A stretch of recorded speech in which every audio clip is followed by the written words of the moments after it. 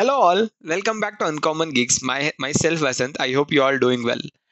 As you know, today's topic is again a continuation of promise. We have already discussed what is the basics of promise and different ways of creating the promise in a very simple way in JavaScript. So in this video, we are going to slightly extend the example by asking you some very common questions in the interview. So this video, unlike my other videos in the series, is not like purely dedicated for question and answer. It's a combination of question and answer and the explanation. Okay. So without wasting further time, let's get started. Here I've written question number 1. So it's the same example as that of the last one. I haven't made much change. Only change that I have made is I have put a 3 log statements in line number 2, line number 9, and line number 15. Okay. So line number 2, the statement is before promise starts. Line number 9 after promise starts. Line number 15 after promise ends. Okay. Very straightforward. In line number 5, as you know, there is already set timeout and a resolve, and that promise is being used here.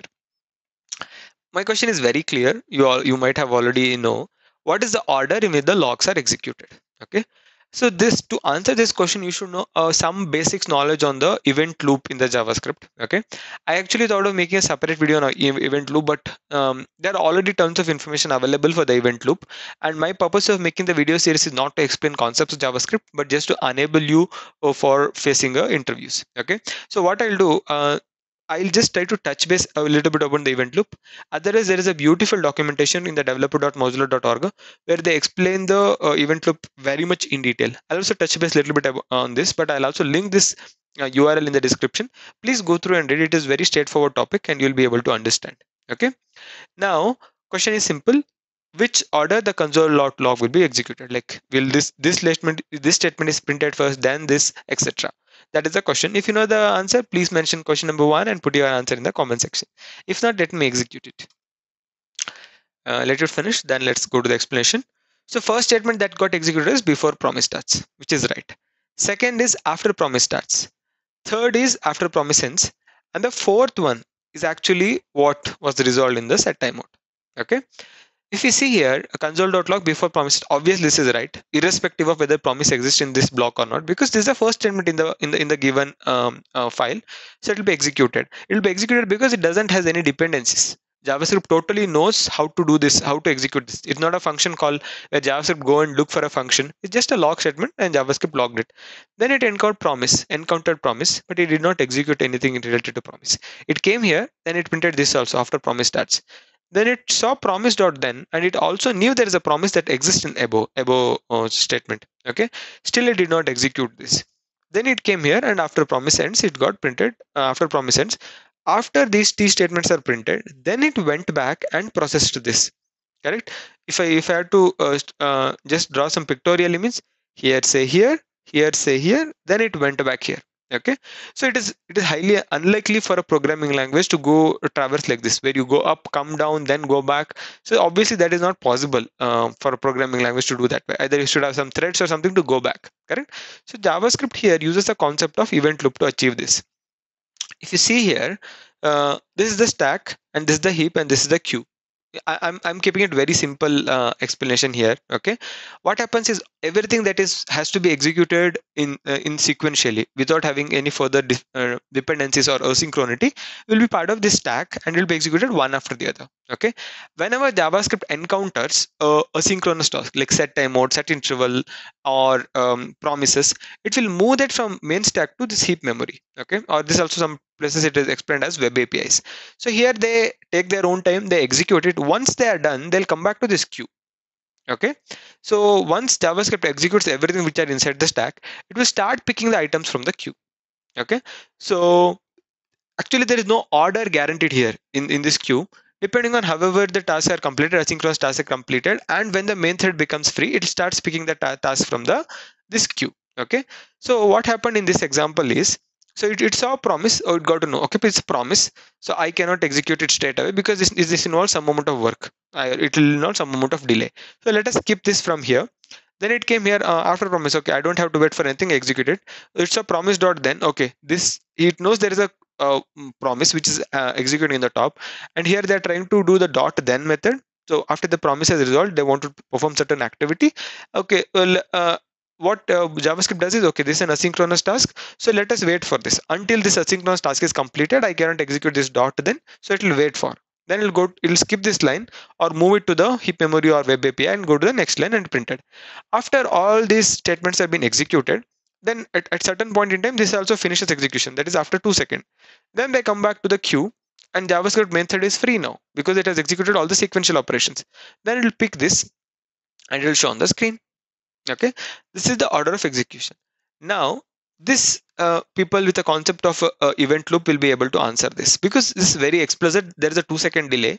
So whenever JavaScript encounter this JavaScript execution, or unlike JavaScript, every programming language is very fast. It doesn't take 2 seconds to print these things. They'll be in some microsecond, they'll be able to print all the three. So obviously this promise will be resolved after these statements are printed. Okay, because in a common sense also you can tell 2 seconds it has to wait if it has to execute this promise. So it will execute all the other three and come back here. What if I change from 2 seconds to 0 seconds? Now what will be the output? So why I'm asking this question is only if you know understand the concept very much in depth, then only you'll be able to answer for the variations of questions. Correct? Everybody will be able to answer the classical problems like this. So they would know, they would have read somewhere and they'll try to answer. Now set timeout is set to 0 second. Correct? So whenever set timeout is set to 0 second, what is the expectation is executed immediately. Correct? There is no time, you don't have to wait anything. So then JavaScript comes here, it looks at a promise which will be resolved in a 0 second. So immediately, then it can then it will come here after promise dot, then it is already resolved by the time it comes here because it is not waiting for anything. Correct? But let me execute. If you know the answer, please do mention that in comment section. Otherwise, I'll execute it. You see, after promise starts and after promise ends. And welcome to Uncommon Geeks.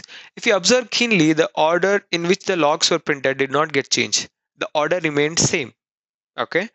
Why? Because JavaScript doesn't bother much about what is the delay here. JavaScript just see whether it is an asynchronous task or synchronous task. If it is synchronous, then execute it. If it is asynchronous, then move it to the web API section or heap memory. Okay, where they has to wait until the processing is done. In this case, it might be immediate, but still JavaScript has no special logic to differentiate between something with a delay of 10 seconds, something with a delay of 5 seconds, or no delay. It has a generic logic where all the asynchronous tasks are taken away from the stack and they put in heap memory or web APIs. So then only after JavaScript executes everything that is in a sequential or can be executed immediately, only after that JavaScript picks this task. So due to which you might have seen here, there is no delay here. Immediately this got printed because there is no delay, but still it has to wait for all the sequential tasks to complete. That will be the flow. Okay. So I also want to explain one last topic in this video, that is what is promise chaining. Okay, how to resolve promise chaining probably I'll take in the next video, but I want you to answer what is promise chaining. Okay, we have one promise here, then let us have this as a 2 seconds of delay or 1 second delay, and I'm just naming this as promise 1. Okay, promise 1. Let's say there is another promise, okay, which is called promise 2. It has around 2 second delay. Okay, let me rename this as promise. This is promise 1 and this is promise 2. I'm removing all the locks not required for this video. So this is not a question actually, this is just a concept that I'm trying to explain in this video, okay, which is a promise chaining. So let's say you have a requirement where you want to get the user data. After you have the user, not skip this example, I'm speaking generally. So unless you have a user data, you cannot make a call to get whatever the user's preferences are. Okay, like you want to know what is the let's say e-commerce site.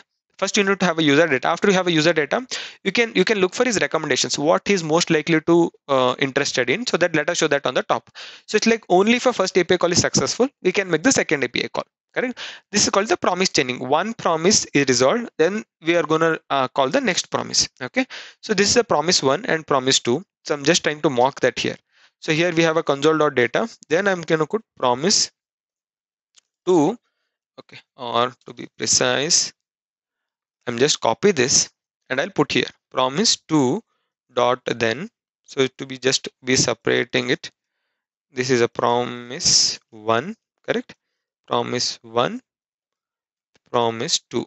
Okay, data 2, data 2, data 1. Just to avoid confusion, I'm renaming the variables. You can just still have the data because it's a functional scope variable. Okay, and catch error promise 2 error.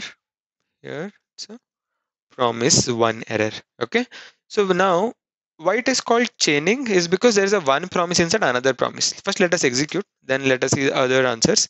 So promise 1, promise 1, promise 2, promise 2.